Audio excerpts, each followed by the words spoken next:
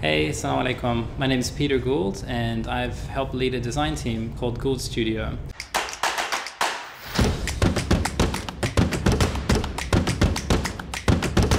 And for about the last 20 years, we've been involved with or been connected to design projects that are either inspired by Islam or have a connection to Muslim audiences. One of the things that really inspired me and fascinated me when I first began to explore Islam as a young graphic designer was just this incredible, rich, visual and creative legacy that you can experience even today for work that might have been done centuries ago that can still invite us and bring us to a place of remembrance and reflection, contemplation.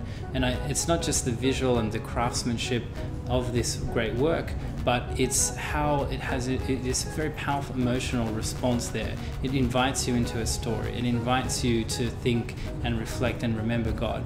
And I think that is the very best of Islamic design, whatever it might be, or whatever material or place it might be. That is an opportunity for creatives and Muslim creatives is to bring people to that place of remembrance. I'm really grateful to be one of the judges for this one-of-a-kind competition organized by the Narrative House. I can't wait to see the entries. I know there's an incredible emerging generation of really brilliant young Muslim creatives from around the planet, and I can't wait to see the work that comes in and to connect with many of you, and good luck.